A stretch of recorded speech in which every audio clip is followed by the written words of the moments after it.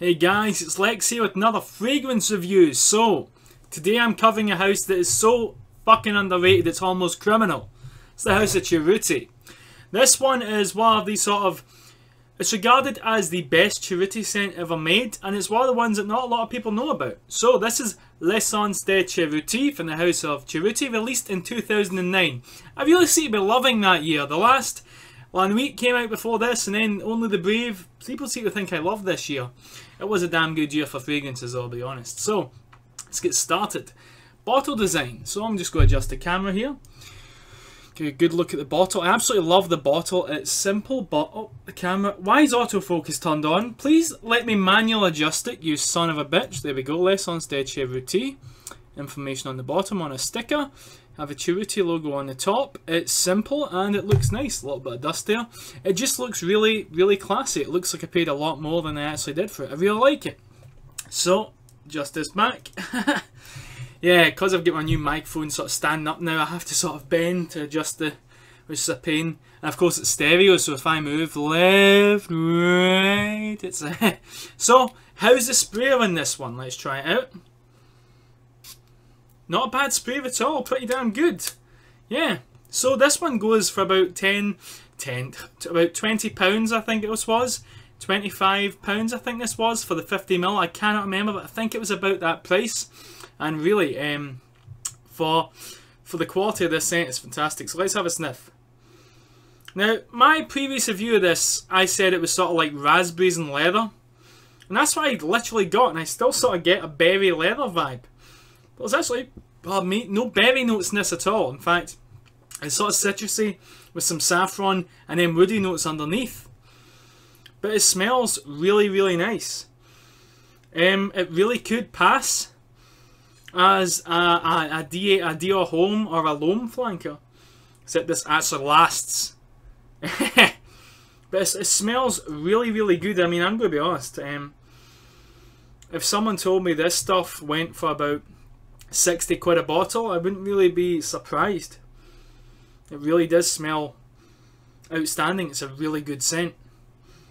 I mean, I've looked at the notes and stuff. You know, it's got that citrus part with the. But really, I just think of sort of fruity berry leather. That's what I think of. It's almost got a mint note in there. I'm not sure if it's a saffron. I suck at notes. That's why I try and describe scenarios and such.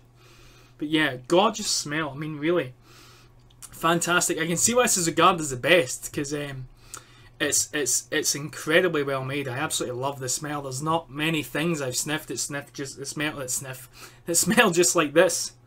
So let's move on to performance. Performance with this one, if you're expecting performance on par with 1881, you're not going to get it. It's not bad. I get longevity wise, it's about 6 to 8 hours on average, longevity wise.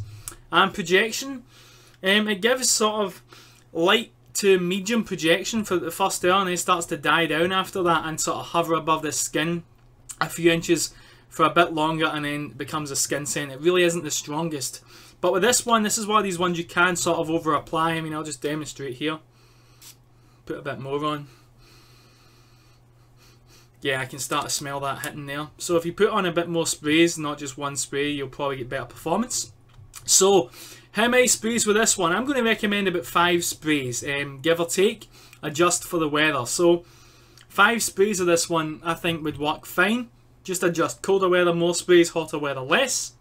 I should make that into a song. Colder weather, more sprays. Hotter weather, less. If you don't do that, then you're not going to be the best. Oh yeah, okay, that sucks.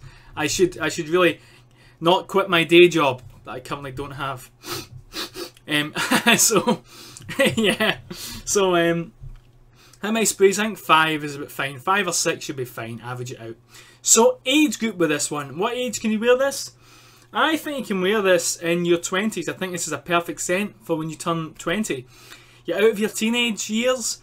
You're starting to grow up and become a man. Old people say you're 21's when you're officially a man. Yeah, well, those people can fuck off. 20s when you're out your teenage years. 20s when you're a man. 25s when you're 20s when you're a young man. 25s when you're a man. 35s when you're starting to get a bit of an older man. And then 40 plus, you need to start wearing Givenchy Gentleman. Daily. All the time. Maybe some Laptus. Lucky bastard. But, yeah. 20 and up, I think this would work fine after that. I don't see as a sort of age limit on this. I mean, if I smelt someone at 20 wearing this and someone at 60 wearing it, I don't think it would be too bad. Age-wise, 20 seems to be the sort of minimum, and after that you're fine. Bit too mature, bit more mature smelling for sort of 16 age, for a sort of teenager, just a little bit. But yeah, it's Cerruti. They are a bit more of a sort of mature house with some of their scents. Not all of them, but they are sort of aimed at adults more than anyone else. So let's move on. So situation, season-wise, where can you wear this? I think this would work excellent, and I mean this in spring. This is the perfect spring scent. I mean, everything I think of has got freshness to it. I keep saying mint, but there's no mint in it. I look at the notes and I'm sort of, I don't know what the fuck I'm meant to be smelling. To me, it's just a sort of minty, fruity leather. Berry leather with some mint. That's it. You know, it's almost like forest fruits in a way. Almost. With the woods and stuff. Yeah. I think spring, definitely. A nippy, cold spring day. It's not freezing. You know, winter's past. It's moved on. It's still cold, but not freezing. No snow. Just nippy cold. Spring. Colder weather, yes, but my only downside is the performance. Performance might ruin this for colder weather. Snowy, windy day. Unless you put on a lot of sprays, it might get killed off. Wind is the one thing that will kill your fragrance. Wind, rain, snow, it'll be gone. So if you apply on your clothes, your jacket, it should be okay. But I personally recommend it for spring. Wouldn't really work too well in summer, but if you did want to wear it to summer, you know the rule. Don't go putting on 50 sprays and then going, oh, I'm still cloying. I'm still cloying. You're such an idiot. Yeah. So just one spray, but I personally think spring is the season to wear this. Now enough about the season, I've been going on about that for about 2 minutes now. These videos are long enough as it is. So, situation wise, where can you wear this one? Can you wear this to work? Yes. I think it's worked really well in an office environment. You know, really smart, white, clean white shirt. Similar to Individuel by Mont Blanc. That sort of environment, you know, office environment, formal wear, I think this would work fine. It's got a subtlety to it. It's still loud enough to get noticed, not loud enough to stink out the place. It's got nice longevity. Projection's not bad. You can apply more if you want a bit more projection for colder weather. Work fine. For a date, yes. In fact, this has a sort of versatility to it. It's light enough that you can wear it on a casual date to the cinema, or even if you're just going to like Nando's or something. Or if you're going for a sort of romantic date, you're going to a restaurant, you know, having wine and stuff, fine dining. It worked really well with that. You're dressed up and such, yeah. It's really classy and it would work fine for that. Clubbing, not so much. Maybe a sort of upmarket club. But again, the performance, you're not exactly going to have people in the club going, wow, you smell fantastic, let's fuck. Not going to happen because it won't be able to smell you because it'll be getting drowned out. This sort of scent is really nice. I don't think it would benefit from a sort of club scene. The subtlety in there is meant to be subtle, you know. It's not like La Nuit de l'Homme where it was strong and now it's been watered down. It was made this way out the bottle. See, a good giveaway is the longevity is good. If the longevity is good, most of the time it's on fucking purpose, you know. If you can still smell it in your hand, just saying. So this one works. Not so much for the club scene. I don't think it was really made for the club scene, to be quite honest. Like I said, Cerruti sort of aim for the adult market with their scents. If you look at them, a lot of them aren't really aimed at teenagers, like Pac Rabanne and such. So, yeah. So, casual wear. You get a leather jacket on. Like I said, casual, I think this would work.